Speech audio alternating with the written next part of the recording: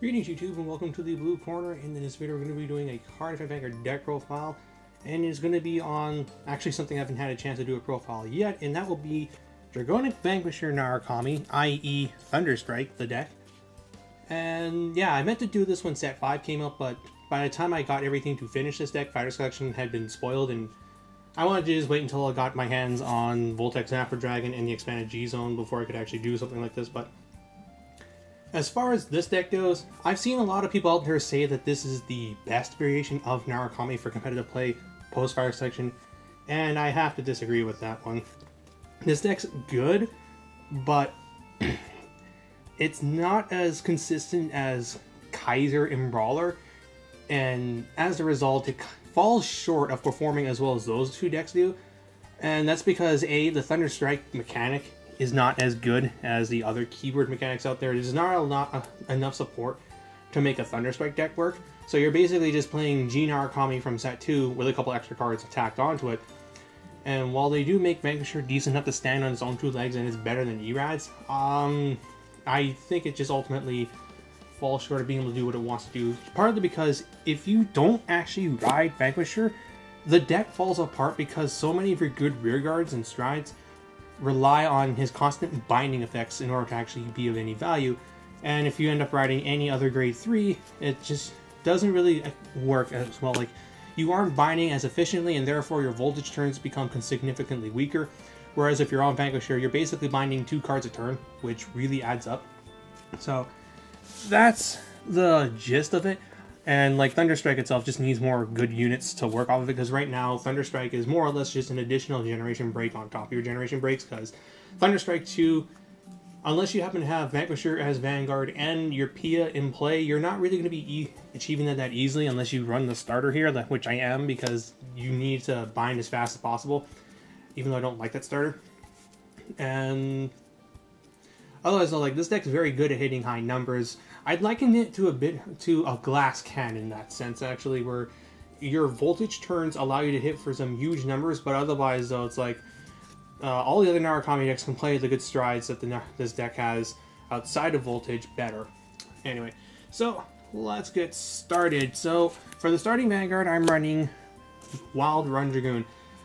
In my opinion, I think this card is awful, but you're pretty much forced to run it in a bind-oriented Narukami deck because it's a guaranteed bind, which combined with Vanquisher's stride skill and Blitzbear Dragoon's on-ride skill will guarantee Thunderstrike 2 on your first stride, which will allow your powerful, well, granted I'm not running any Thunderstrike rear guards, but it gets you 2 cards closer to a really sweet voltage turn, which is ideally 7 cards or more bound, so it gets you there, and it also helps set up your G Guardian if you only get the stride once and you need the guaranteed Thunderstrike on. Like, his ability is you throw him into the soul, and your opponent binds a card from their drop zone, and then in Thunderstrike 2, you give one of your rear guards plus 5,000 power until end of turn. So, at its core, it's a neg-1 that tries to trade itself off for soft advantage by forcing extra cards out of your opponent's hand, but unless it's a Shatra you're throwing this thing on, they're just going to no-guard the hit.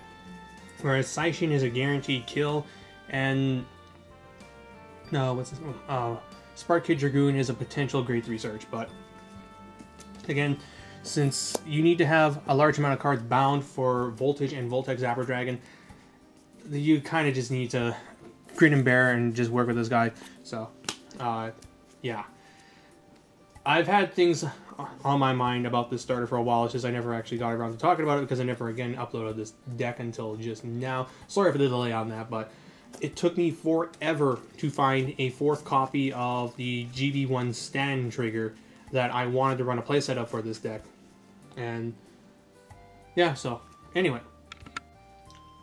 Alright, so for the grade 3s, 4 copies of Dragonic Vanquisher. This is the stride breaker of the deck and the heart and soul of it. Vanquisher's skills are Cannabis 1 on stride, choose one of your opponent's rear guards in the front row, retire it, and bind it face up. And then GB2, when your opponent's rear guard is put into the drop zone by one of your card effects, you can have him gain 4k and a crit. Now, right now, that skill is not very good, as, in my opinion, you shouldn't really... If you're ever at a point where you're not striding, something has gone horribly wrong. But it is something that comes up. You can, like, kill 2 things and stack crits and such on him. This skill, though, will become more important when we get a Denial Griffin clone, or if we get one, as being able to kill something during your opponent's turn to have, and then have this guy gain 4k and a crit, so that he becomes 15k base. That is very important for defensive purposes, and I'm hoping that will be what the case is.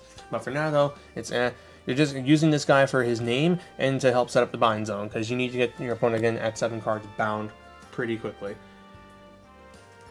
Oops, I almost went to my stride zone. Then for the backup grade 3, to be honest, your options for this slot are very, very limited.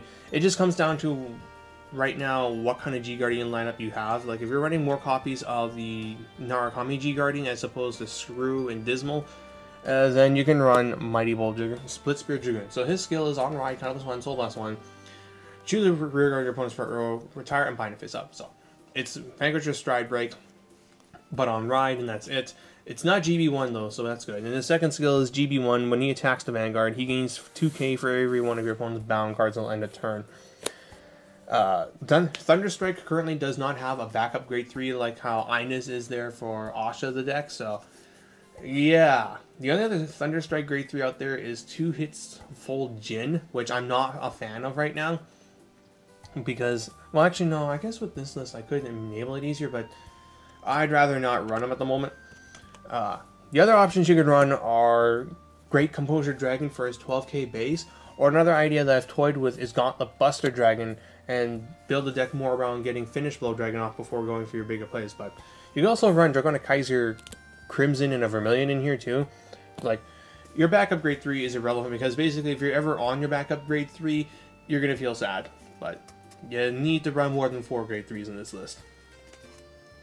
Then for the grade 2s, we have your usual fare for these decks. So 4 Amber Clones, so Folded Torn Dragon. For those of you who may forget what his ability is, when he attacks a Vanguard and is boosted GB1, your opponent kills a rear guard and binds it face up. So it's a very simple means of setting up your opponent's bind zone for your later turns. 4 copies of Mighty Bolt Dragoon. This is the Benazol clone for the deck, so counter +1, soul +1, on call. When your Vanguard is grade 4 or greater with Vanguard in its card name, your opponent kills a rear guard and retires their face up, and he gains 2k until end of turn. Kinda wish he instead gained 2000 power for each of your opponent's bound cards as a Thunderstrike 2 ability. Just saying. And finally, 4 copies of everyone's favorite Shatra. We all know what this card does at this point. On hit, pressure, draws cards, sets up bind zone, not GB1. It's a very good card. Then for the grade 1s, we have your obligatory 4 Perfect Guards, your 4 Stride Assists, your 4 Pia Clones, which is Chain Bolt Dragoon. Skill is when your opponent's rear guard is put into the drop zone by one of your card effects and you have a Vanquisher Vanguard, you can make your opponent bind a card from their drop zone face up and give one of your other units 2k power. Actually, is it during your turn? Or is it just period? Let's see. Oh no, so it's during either player's turn in this instance. Excellent, so yeah, this will be relevant too when we get our G-Guardian, because you can turn Vanquisher into a 13k base, coupled with his GB2 skill, would actually make him... Ooh, that would make him 18k. Damn, that's actually an interesting and potentially good thing to know in the future. But anyway, so it's just there to set up your opponent's drop zone. Ideally, you want to have 2 of these out as soon as possible, so I'm maxing out on my copies of this. But when we get our Thunderstrike version of this, which is hopefully going to be an unflipper, then I'll cut to. And then lastly, 2 copies of Wyvern Strike Pokemon, because I, for one, cannot seem to draw attackers for the life of me, despite running 12 of them. So I'm running these guys as things I can move up to the front after they've boosted Chakra, and Chakra gets killed, because he draws out attacks like no tomorrow. He's like Tidal Assault. And then for the trigger lineup, this is where things are going to get a little bit crazy compared to at least most lists I've seen. I'm running 5 crits, which is 1 Malevolent Djinn and 4 Resef, who is your throbbing or Heartthunk worker. There we go. I keep wanting to call him by his Japanese name. So yeah, throw him into the soul when your Vanquisher attacks. Draw a card, gain 5k.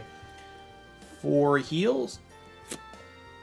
And 4 stands. And 3 draws.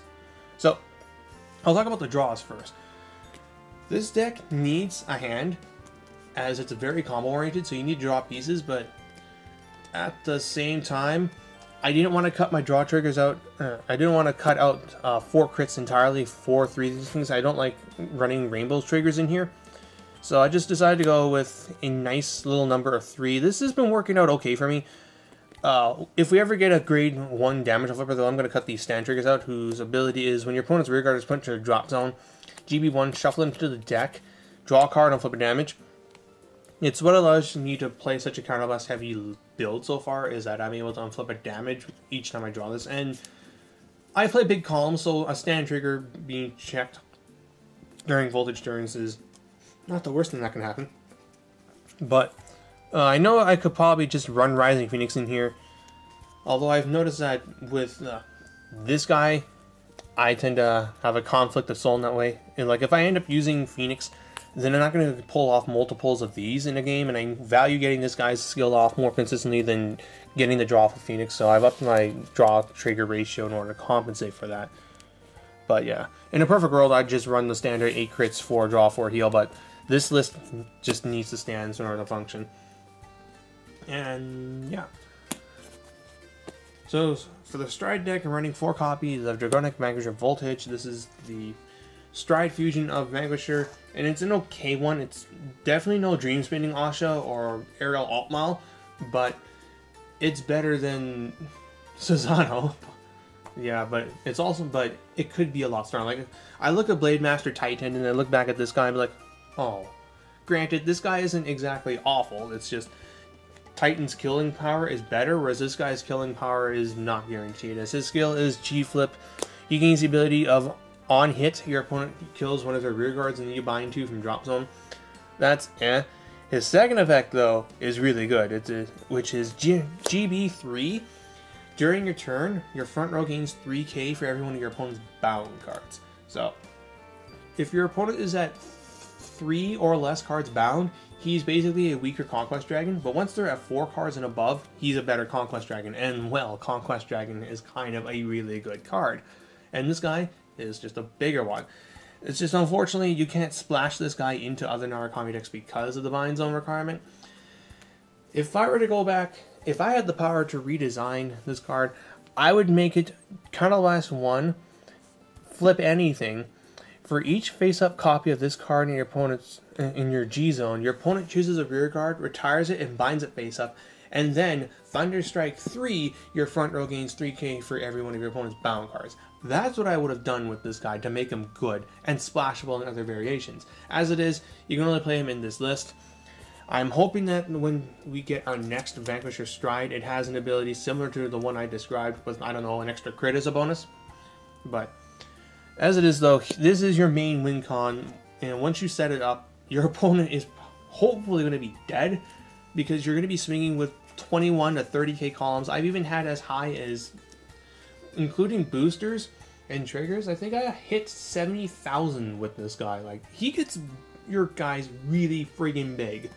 And that's basically what Narukami G-Zones are all about, is they either kill things or get your rear guards really big. And what better example of this than with good old Conquest Dragon.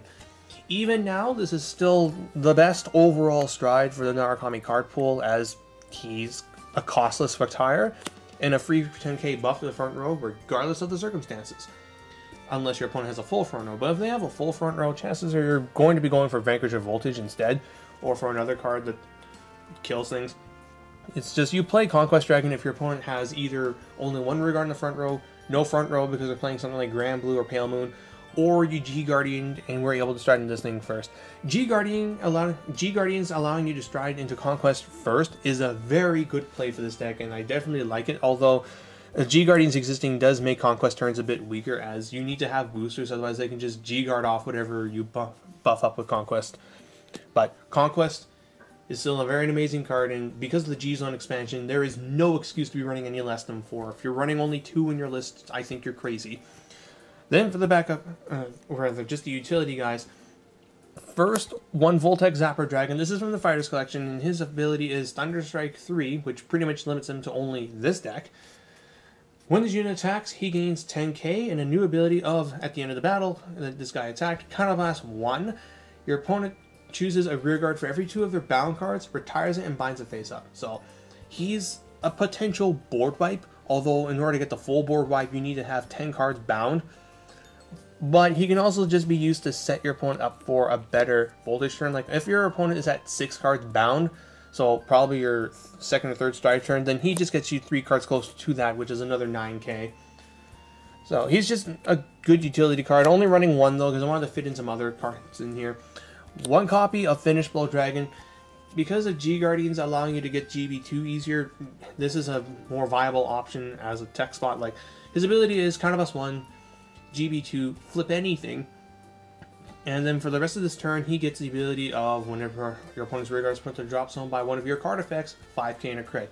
It's a very good pressure skill, much like with Blade Master Titan, in that you can use it to catch up to your opponent in damage if they're at 2 damage and you're at 4 and you need them to be at 5 for your conquest and such turn. You can just swing with this guy.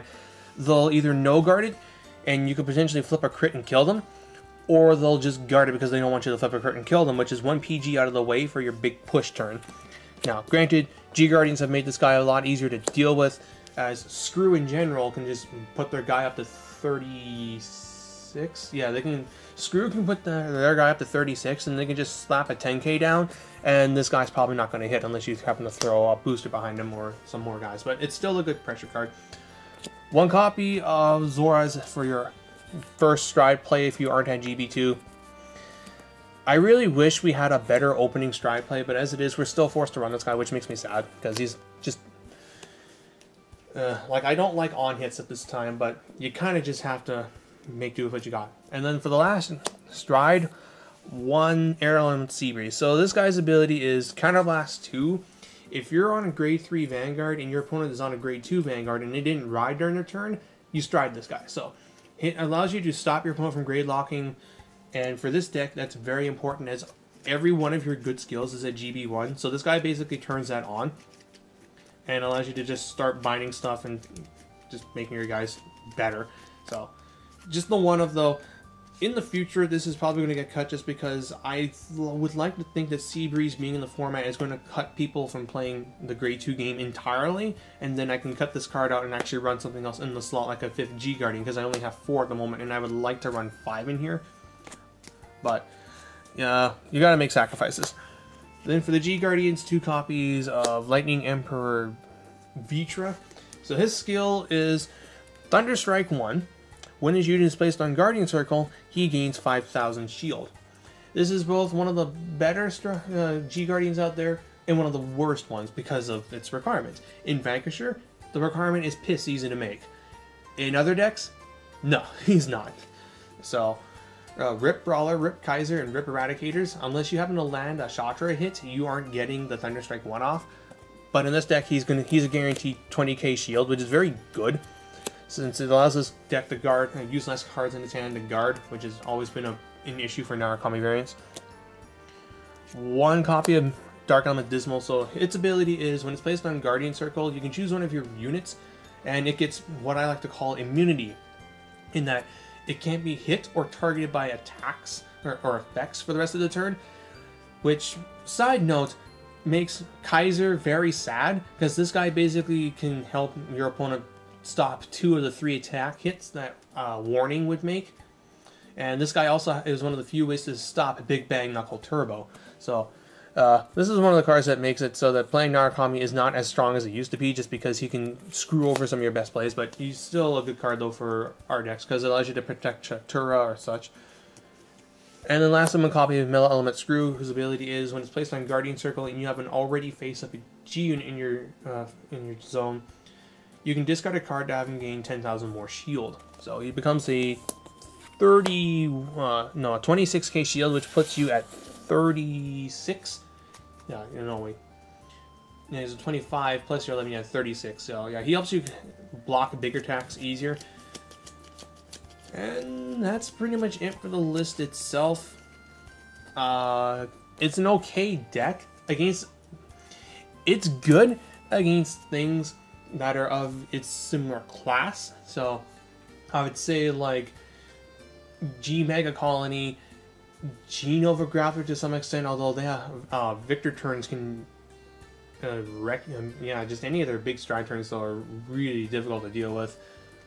But like if you go up against, what are some good examples, like G-Chop, Chaze, like basically if you don't go up against any of the tier 1 decks, you'll do great. But once you start going up against things like paladins, gears, things start going back. Hell, even Neo Nectar pushed my shit in when I was playing this, and that was friggin' granted, Asha is very good because it's had 3 blocks of support, whereas Vanquisher's only had 2.